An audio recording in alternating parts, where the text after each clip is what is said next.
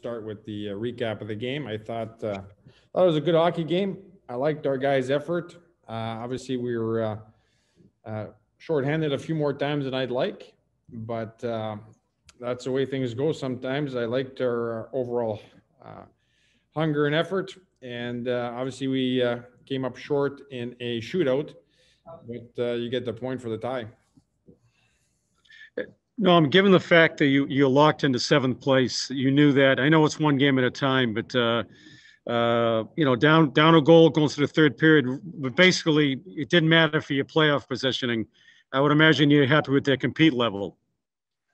Yeah, you know what though, it does matter to these guys. They haven't played a lot of hockey this year. There's a lot of pride in that locker room. They know it was a regular season finale, and there's some seniors in there that really took it to heart. So it's like one of those situations where, regardless of what it means in the standings, it means a lot to these guys. How tough was that late goal in the first period? Yeah, you don't like to give stuff up. We're going to have to work on that. But, hey, you know what?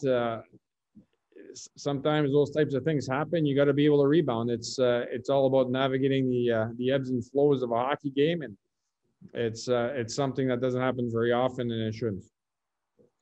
Yeah, you always talk about, a lot of coaches talk about playing your best at the end of the season. Do you think you guys are doing that? I like the way we're trending, to be honest with you. I think the guys are excited to come to the rink. It's a big part of this time of year, and I think they've been playing some decent hockey. So now we realize it's a whole new season, and whoever we face in playoffs here, it's going to be a big challenge. Big night for the seniors, obviously. They were honored.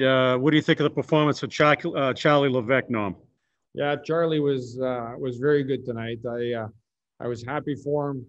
It's one of those situations where you're always very excited for the seniors to have a good performance in the last regular season game. Your feelings on the shootout? I think you were one of the few teams not to play in one all year, and you finally got in one.